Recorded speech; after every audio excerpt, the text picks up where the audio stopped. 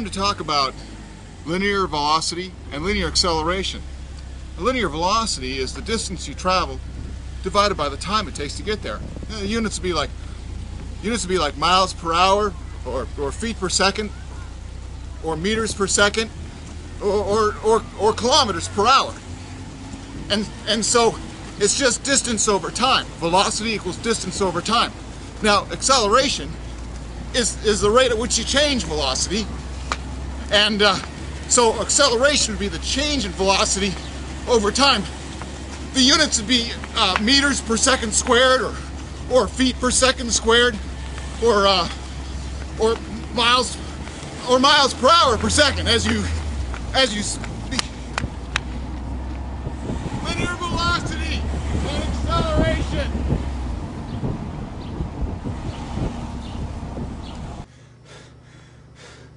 Okay, so let's try some numerical examples here. So, let's see, example. I got a car, and let's say it covers a distance of 300 feet in a time of 50 seconds. All right, so I want to know what's the velocity, v. Now, the units I'll typically get out will be feet per second. I got feet, seconds. Well, let's try it. I got velocity, I'll use a little v for that, is distance divided by time, which is, I go over to my knowns and unknowns. Let's see, I've got d is 300 feet, t is 50 seconds. So I've got 300 feet over 50 seconds, and that's going to equal 6 feet per second. Now we should do a conversion for that too. So we'll make it a b. Let's say a. And b, what's the velocity in miles per hour? Instead of mph, I'm going to say miles over hour, so we can keep track of what units are on top and what are on the bottom. So I'll say velocity equals, standard conversion, velocity is equal to 6 feet per second. And I multiply that by, let's see, I need miles per hour instead of feet. So I need miles on top and feet on the bottom. So I'll say there's 1 mile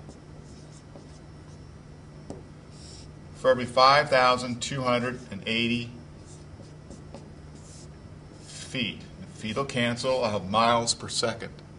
Now I want seconds to cancel, so I'll need seconds on top, and I want it per hour, so hours on the bottom. So I've got 3,600 seconds, 60 minutes in an hour times 60 seconds in a minute. So 3,600 seconds is the same as 1 hour. Now the units will tell me if I did it right or not. Seconds cancel. I'm going to have miles per hour. I've just got to calculate it. I've got a couple of things here. I think I've got a calculator.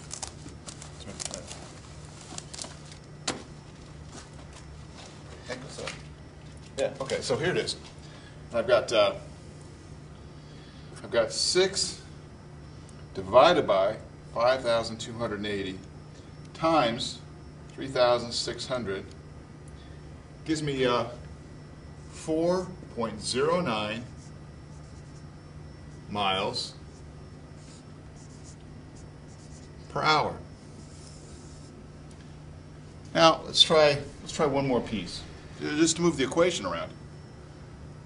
Let's say I want to go a distance of let's say I want to go 1,000 feet or 1,200 feet. Let me say I want to go a distance 1,200 feet, and I want to know how long is that going to take. Now I need a new working equation. Velocity is distance over time, but that's not my working equation because I need to solve for time. I need to get it on top and by itself. So I'll multiply both sides by time. It'll cancel here. And I'll get time times velocity is distance. So now I got time on top, but I got to get it by itself. So what I do is I'll divide both sides by the velocity. As long as I do the same thing to both sides, the equal sign is still valid. So I'll divide both sides by velocity. They cancel. And I get this equation. Time is distance over velocity. Now I've got one more chance to check and make sure it's right. The unit should come out to be units of time. So I'll put in the distance. I got 1,200 feet. And I'll put in my velocity, and I'll use the 6 feet per second up here that we got before.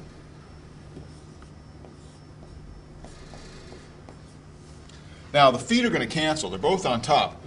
1 over seconds, that's going to turn into seconds. If you multiply the top and the bottom by seconds, you'll see they'll cancel here and I'll have seconds on top. And so I'm going to wind up with 200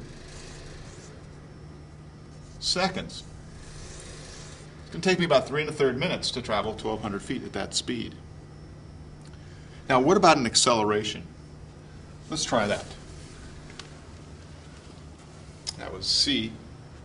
So let's try a D. Let's say I'm going to accelerate. I'm moving at 6 feet per second, but I'm going to accelerate to 10 feet per second.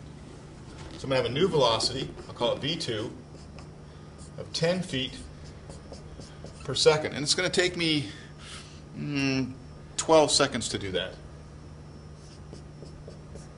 To speed up to that new, to go from 6 feet per second to 10 feet per second, take me 12 seconds to do that. And I want to know, what's the acceleration? Well, acceleration is the change in velocity, use that delta to mean change in, divided by time. Now I can calculate the change in velocity I need to see a working equation, or I can put it right in here. I can say that's equal to V2 minus V1 over T. I'll write up here just to remind us that the original velocity, V1, that's 6 feet per second. So now I've just got to plug in what I got. Accelerated, it's going to be positive. It's going to be 10 feet per second minus 6 feet per second divided by 12 seconds. So that's 10 minus 6 equals 4. 4 divided by 12 would be 1/3, or 0.333. And I get an answer of 0.333. That's feet per second per second. These seconds here, I could even write it out, just an extra step. I could say that's 10 minus 6 feet per second. I could factor out those units divided by 12 seconds. These won't cancel. What I'll have is, if I multiply the top by 1 over seconds and the bottom by 1 over seconds, as long as I do it to both sides, it's okay. Well, they're going to cancel here, and I'll wind up with feet per second squared. So the units work out. Feet per second divided by seconds is feet per second squared. Try that. Make sure you get that.